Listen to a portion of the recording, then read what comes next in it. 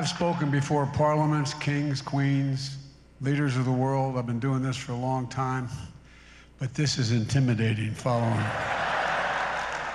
Y'all are incredible.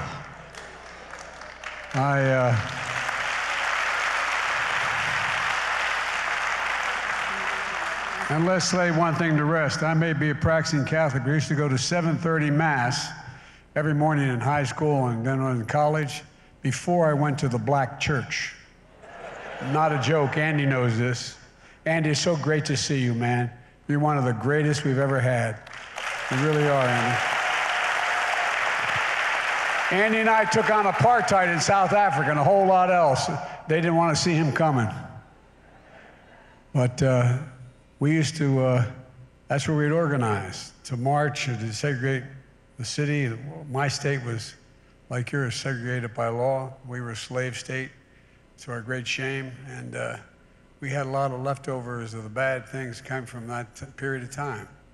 But anyway, that's another time. But I learned a lot. And I promise if any preacher preached to me back then, I'm not going to be nearly as long as you were. Actually, I have a bad reputation for speaking too long. He followed the path of Moses, a leader of inspiration, calling on the people not to be afraid, and to always, as my grandfather would say, keep the faith. He followed the path of Joseph, a believer in dreams and the divinity they carry and the promise they hold. And like John the Baptist, he prepared us for the greater hope ahead, one who came to bear witness to the light. Reverend Dr. Martin Luther King Jr. was a nonviolent warrior for justice who followed the word and the way of his Lord and his Savior. On this day of remembrance, we gather at Dr. King's cherished Ebenezer. I emphasize the word cherished Ebenezer. And by the way, sis, every good man, every good brother needs a really strong, strong sister. You think I'm kidding? I'm no Dr. King, and my sister's not you, but I tell you what, she's smarter, better looking, and better person than I am. Managed all my campaigns. Folks, you know, on this day of remembrance, as we gather here at his cherished Ebenezer, to commemorate what would have been Dr. King's 94th birthday, we gather to contemplate his moral vision and to commit ourselves to his path, the path that leads to the beloved community, to the sacred place, that sacred hour when justice rains down like waters and righteousness as a mighty stream. Folks, to the King family, I know no matter how many years pass, doesn't matter how many years pass, those days of remembrance are difficult. They bring everything back as if it happened yesterday. It's hard for you. I don't want to thank the King family, presumptuous of me to do this, but on behalf of the whole congregation, for being willing to do this year in and year out, because you give so much to the rest of us. And we love you all. We love you all.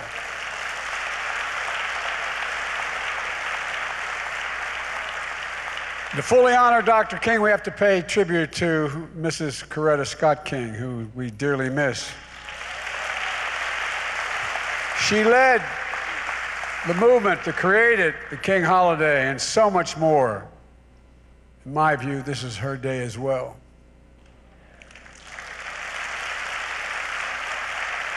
And to Raphael Warnock, Reverend, Doctor, Senator,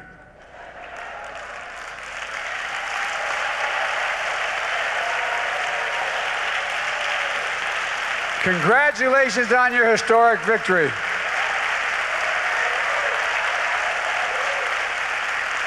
a fellow Morehouse man.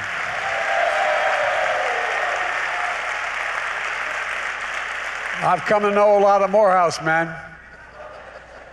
That old saying, you can't tell them much. But I tell you what, we've set up for the first time ever in the White House the Divine Nine Committee. It's active every day.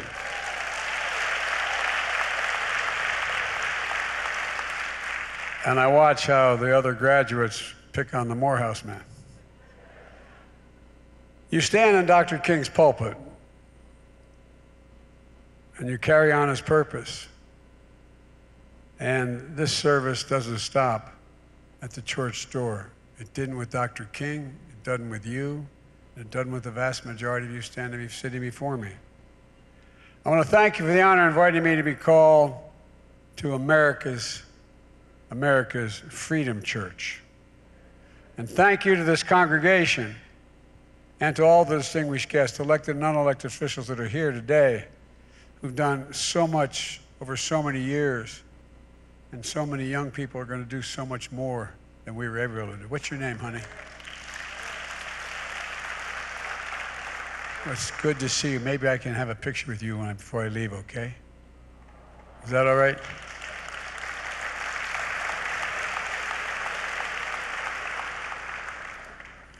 I say this with all sincerity.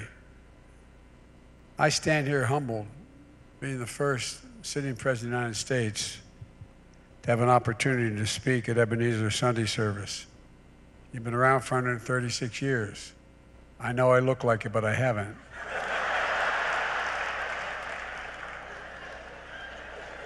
I'm God-fearing thanks to my parents and to the nuns and priests who taught me in school, but I am no preacher. But I've tried to walk my faith as all of you have. I stand here inspired by the preacher who is one of my only political heroes. I've been saying, and Andy's heard me say it for years, I have two political heroes my entire life. When I started off as a 22-year-old kid in the East Side in the Civil Rights Movement and got elected to the United States Senate when I was 29. I wasn't old enough to take office. And I had two heroes. Bobby Kennedy.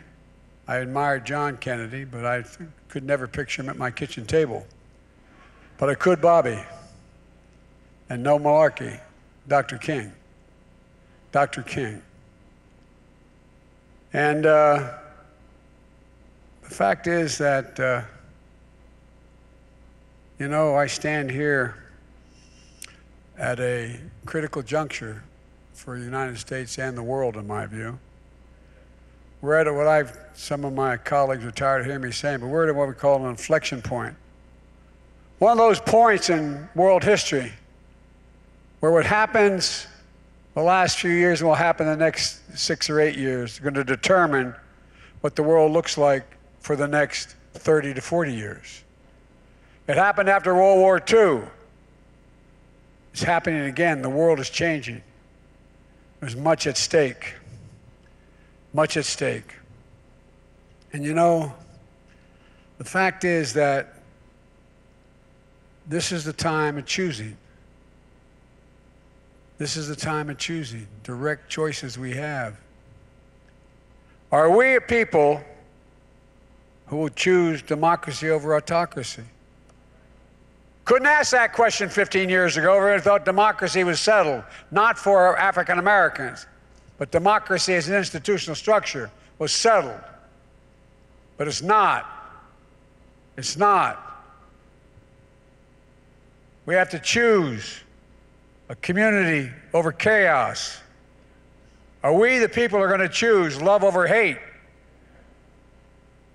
These are the vital questions of our time, and the reason why I'm here as your president. I believe Dr. King's life and legacy show us the way, and we should pay attention. I really do. Dr. Martin Luther King was born in a nation where segregation was a tragic fact of life. He had every reason to believe, as others of his generation did, that history had already been written, that the division would be America's destiny. But he rejected that outcome.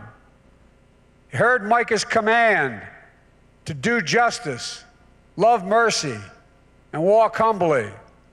And so often, when people hear about Dr. King, people think of his ministry and the movement were most about the epic struggle for civil rights and voting rights.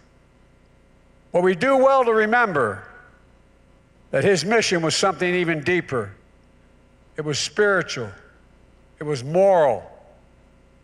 The goal of the Southern Christian Leadership Conference, which Dr. King led, stated it clearly and boldly, and it must be repeated again now: to redeem the soul of America. I'm not joking. To redeem the soul of America. What is the soul of America? It's easy to say, but what is the soul of America?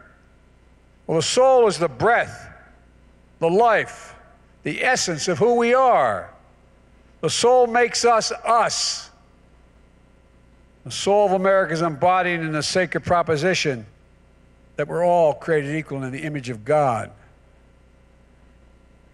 That was the sacred proposition for which Dr. King gave his life. It's a sacred proposition rooted in Scripture and enshrined in the Declaration of Independence. The sacred proposition he invoked on that day in 1963 when he told my generation about his dream. A dream in which we're all entitled to be treated with my father's favorite word, dignity and respect. A dream in which we all deserve liberty and justice, and it's still the task of our time to make that dream a reality because it's not there yet.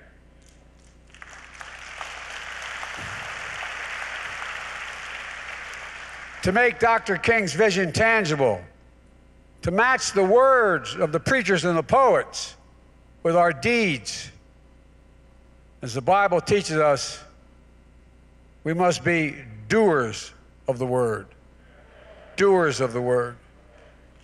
The battle for the soul of this nation is perennial. It's a constant struggle. It's a constant struggle between hope and fear, kindness and cruelty, justice and injustice, against those who traffic in racism, extremism, and insurrection.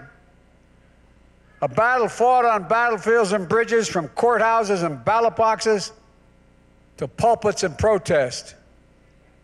And at our best, the American promise wins out. At our best, we hear and heed the injunctions of the Lord and the whispers of the angels. But I don't need to tell you that we're not always at our best. We're fallible. We fail and fall. But faith and history teach us that however dark the night, joy cometh in the morning.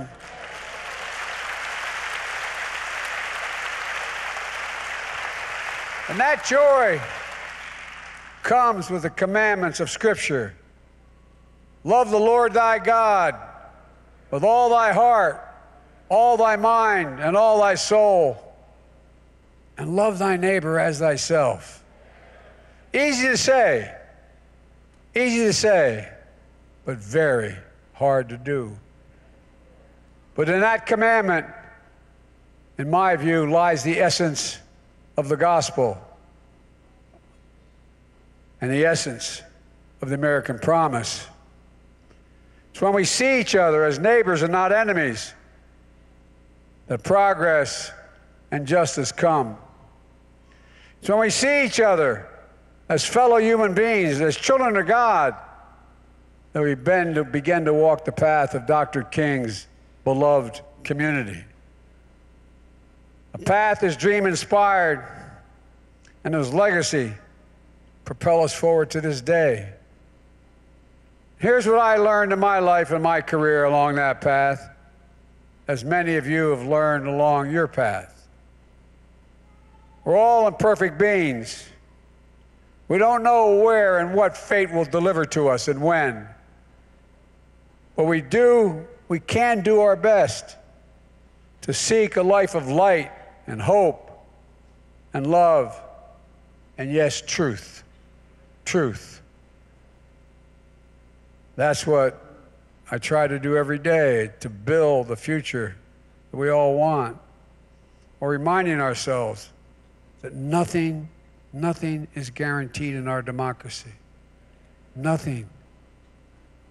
Every generation is required to keep it, defend it, protect it, to be repairers of the breach. And to remember that the power to redeem the soul of America lies where it always has lay, in the hands of we the people. We the people.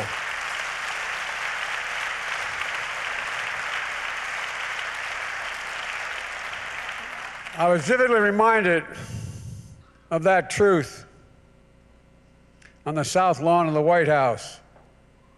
I believe you were there, both of you, both your senators. On the south lawn of the White House with our Vice President Kamala Harris, and hearing these words, and I quote, "It took just one generation from segregation to the Supreme Court of the United States," end of quote. Those are the words of Ketanji Brown Jackson, our Supreme Court Justice. Took just one generation from segregation to the Supreme Court of the United States. As I told folks at the time, she's smarter than you are. As Dr. King said, give us the ballot and we will place judges on the bench who will do justly. And we are. That's the promise of America, where change is hard but necessary. Excuse me. Progress is never easy, but it's always possible. And the things do get better on our march toward a more perfect union. But at this inflection point, we know there's a lot of work that has to continue on economic justice, civil rights, voting rights, on protecting our democracy. And I'm remembering that our job is to redeem the soul of America. Look,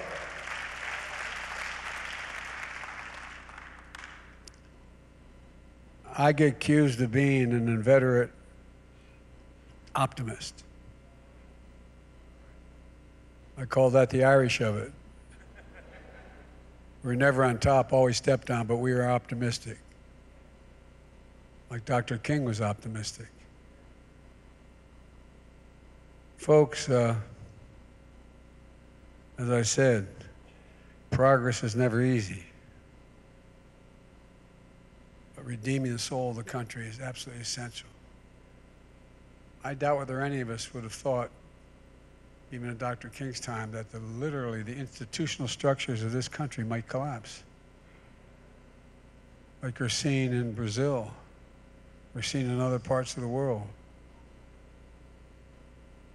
Folks, I'll close with this, with a blessing I see today. In the Oval Office, and many of you have been there in my office, you get to set it up the way you want, within reason.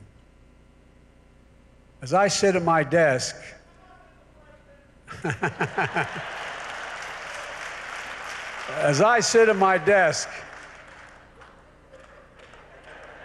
and look at the fireplace, just to the left is the bust of Dr. King. It's there in that spot on purpose, because he was my inspiration as a kid. He does know where we should go. I ran for 3 reasons. I said I wanted to restore the soul of America. I wanted to rebuild this country from the bottom up and the middle out. And I wanted to unite it. And not far from him, if you look about 40, 50 degrees to the right, there is another statue, another bust of Rosa Parks. People ask me, why?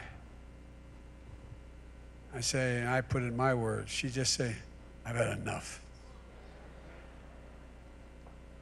I've had enough.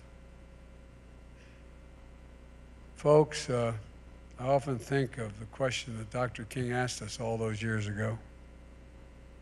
I think it's important you all remember, but I think it's important the nation remember it.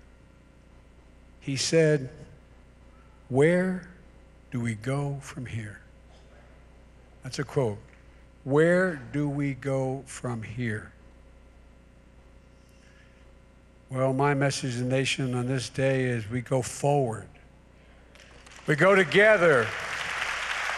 When we choose democracy over autocracy, a beloved community over chaos, when we choose believers in the dreams, to be doers, to be unafraid, always keeping the faith. Every time I walk out of my Irish Catholic grandfather's home up in Scranton, Pennsylvania, his name was Ambrose Finnegan. And he'd yell, Joey, keep the faith.